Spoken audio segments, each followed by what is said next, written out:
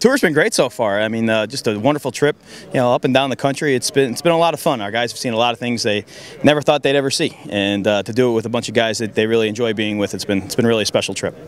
Oh, absolutely. We haven't played a night game in a real long time. Obviously, being a completely different style of stadium, the field, we never play on grass actually, so it's a very unique feeling for us. And you have it is an electric atmosphere, as they say in the States.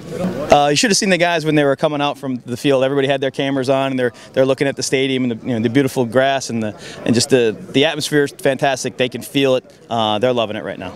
My name is Vincent Argondizzo. I'm the head coach of the Italian national team. I've been living in Italy for the last 20-some years, and I've been coaching club football since 1987. I've been involved with the Italian national team in '96 and '97, then came back 2 years ago with head coach Brock Olivo as a special teams coach, and have been confirmed as a head coach last year.